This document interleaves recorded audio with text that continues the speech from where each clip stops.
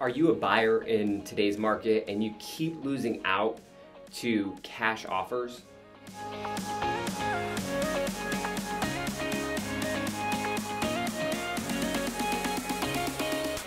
Hi, I'm Jose Medina, and I'm going to talk to you about 4 strategies that we're using to get our finance buyers more competitive in today's market that they're actually sometimes winning against cash offers. So the first thing I would recommend is have your real estate agent reach out to the agent that has the listing and find out what the seller actually needs. I see this all the time that agents aren't doing this, and I really think that it's important to find out what's important to the seller. Do they need more time to close? Do they need less time to close? Do they need possession after closing? Is earnest money really important to them? So all of those things are important when you're crafting an offer. So I'd make sure that your agent is reaching out to the listing agent to make sure what is really truly important.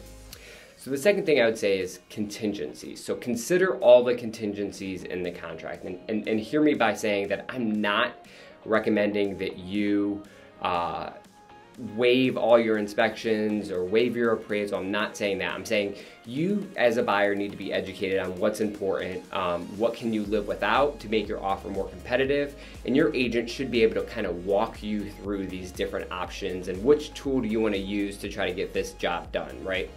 Another tool that we use for our buyers is escalation clauses. So again, if you're in this market and you don't know about escalation clauses, talk to your agent.